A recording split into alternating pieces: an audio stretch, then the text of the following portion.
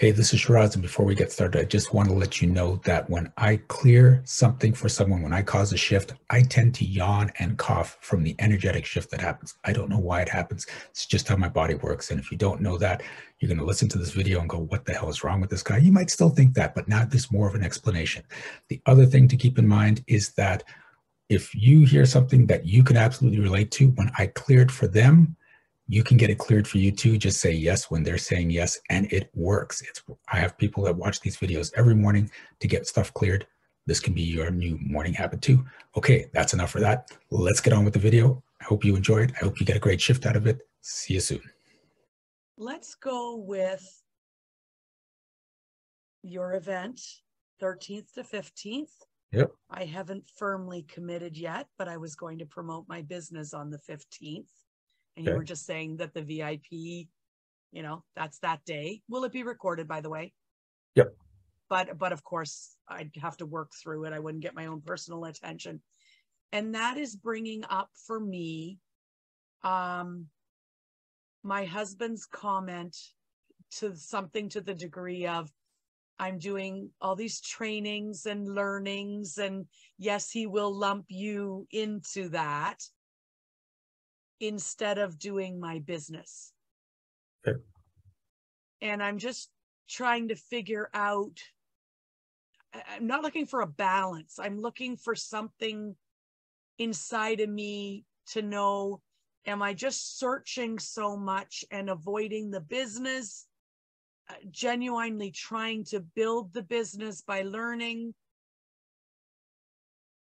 Should I really go to the show and get the recording, like things like that? How do I make that decision?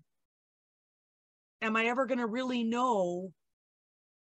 Am I avoiding, or am I trying to better myself? Okay. Am I avoiding my business building, trying to better myself? Or is it really, are they combined and he can't see that? Something. So you have to look and see how much effort are you actually putting into physically bringing people to your business. Yeah. Right? How often are you speaking? How often are you networking? How often are you on sales calls? When you are not making as much money as you want in your business, at least 50% of your time should be going into tasks that are involved marketing your business. Okay. Okay. If more than 50% of your time is on education and training, that's not helping your business. That's helping you personally, but if you want the business to go, you've got to do those tasks. Okay. So it's like I speak at least twice a week in my business, right? So I'm speaking tomorrow. I'm hosting. I've got one of the tracks on Martin Slama's Life Summit, and then the day after that, I am in Embrace the Woo. Right.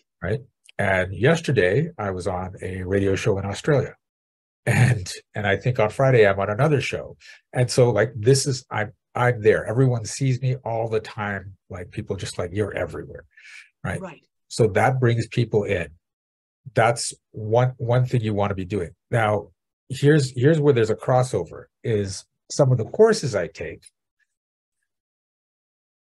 I get clients from them.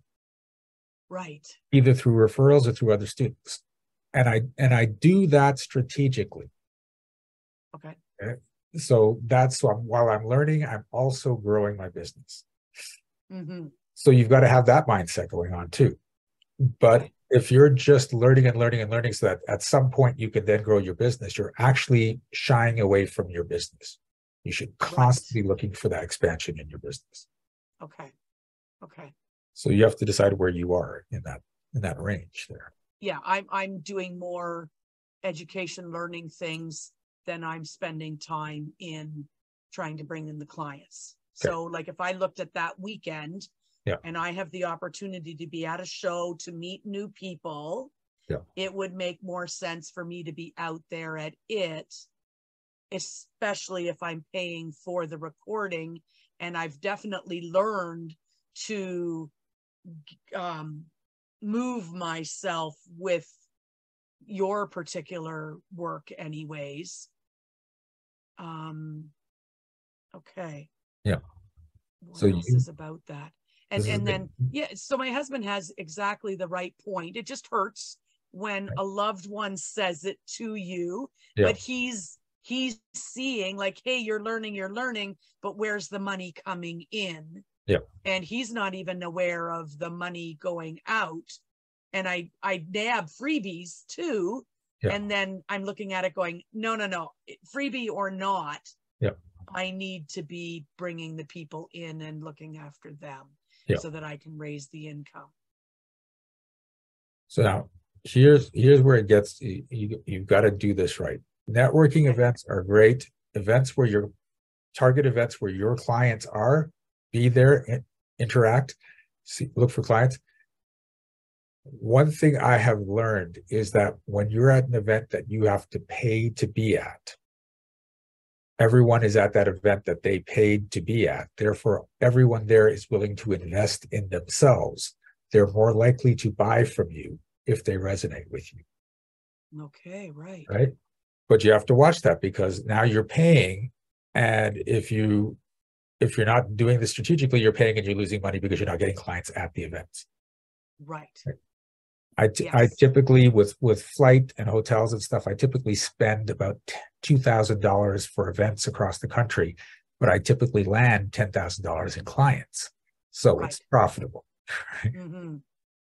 Whereas when I do these shows, I mean, I'm paying $40 for, for a table to, have people come around and meet, and we chat, and they put their name in the draw, and then follow up doesn't happen. And that's Okay. the part that's Yeah. got a problem in it as well. So yeah. you have to get better with your follow-up. I do. You have to get people engaged with you and your story. Right. All right. Remember, as much, even though there's that element of they need what I do. Right. They're really going to buy you. Right. Is this the Yes. person I want to work with? Right. So you want to get them engaged that way. Right. And it's fine if you're doing it. I mean, everyone starts somewhere. I remember I did the free events. I did the $40 tables. I built my way up. But Right. when you get this, that at least 50% is to bring in those clients, then that's when you're going to have that impact on your business. Okay. That is extremely valuable to me, because now I have a number. I have a better way. Not that I'm a math person. I just have a different way now of looking at it that isn't as emotional. And so then, yeah, I can take my emotion out of it and go, hey, you're not doing enough. You're not doing the activities to bring in the money that you actually want to be bringing in, like, so that I can help the household. Yeah. Which then means he doesn't have to look at it and go, you're doing these meetings, you're not getting, and then I can do that extra day of work or parts of it when my husband's at work, or he's gone to bed early because he's got to be up early, and I can just sit with that for a few minutes or hours and work on me again to help build and be more prepared for working with everyone that I'm trying to draw to me. Yeah. But here's the thing. Work on you every single day. Yeah. Just Okay. don't spend True. the whole day Right. working on you. Right. Okay. Just smaller amounts. Yes. Yes. Or it can still be a large amount as long as my working was larger. Yeah. Yeah. And I'm still part-time. So there's room in my day to do more. Yeah. Okay. Thank you for that. It was, it wasn't really about moving something. It was more about getting it out of me, like to work it in my brain, this one. Yeah. Cool. Okay. Thank you so much. You're welcome. But I can still do the VIP, and I can go out and promote myself. Yep. So I appreciate that. Okay. Yeah. Thank you. All right. Thank you so much for watching this video. Please give it a like. And if you had a shift of your own, I'd love to hear about it in the comments. Also, check out the description for energetic magic events that you can attend every single month. Be well, be aware, and be magical.